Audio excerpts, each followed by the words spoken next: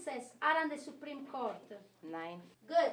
Carmen Villasenor is just one day away from taking the test to become a U.S. citizen. Carmen knows her stuff.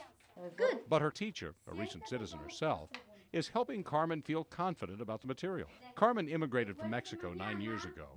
On Wednesday, she was studying hard because citizenship is important to her. Spain here for me. It's an emotional issue for Carmen and many like her. State Representative Dave Ajaba of Grandville is passionate too. He wants to make sure immigrants go through the legal process like Carmen. So he's introduced House Bill 4305, a measure similar to a controversial Arizona law. He says there are 3 reasons Michigan needs the law: security, job preservation for Americans, and money. Last year, according to FAIR, Federation for American Immigration Reform, for health care, education, welfare, jails, and human services, Michigan alone spent $929 million. So that's the backdrop.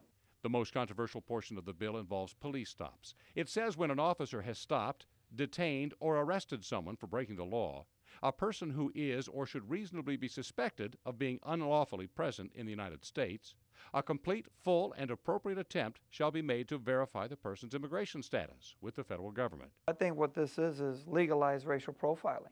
If you're an illegal, you're an illegal.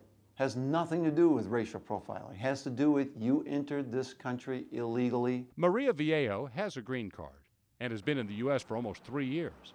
One night recently, she had come to this Minuteman location looking for work. She was in a van with other immigrants when federal officials told everyone to get out. Where are you from? I say, I'm from Colombia. Oh, good. You have cocaine? And I smile. I say, no, I don't have cocaine. Maria told us she'd rather he'd slapped her than accuse her of drug dealing just because she's from Colombia. So the proposed law concerns her. Police can already pull you over, and if you have no ID, they're going to ask who you are. And again, if already existing law, if they think you're here illegally, they can already check with ICE. But the bill doesn't say police can check immigration status. It says they shall. It takes away their discretion. And critics say it will prevent people from cooperating with police. And so now what we're asking, or at least what he's asking to do, is put this huge liability on police officers to do an incredibly difficult job of trying to identify who is and who's not of an undocumented status in a time when, as an example, the Detroit Police Department is stretched very thin. 73-year-old Antonio Estrada is a hard worker. He has a full-time maintenance job and picks up extra work on weekends. He's a legal permanent resident, but speaks limited English. He was stopped once for a seatbelt violation. They asked me for my license. I didn't have my belt on, and so they told me, you don't have your seatbelt on, gave me a ticket, and went about their business. He fears for others who may not be able to provide ID.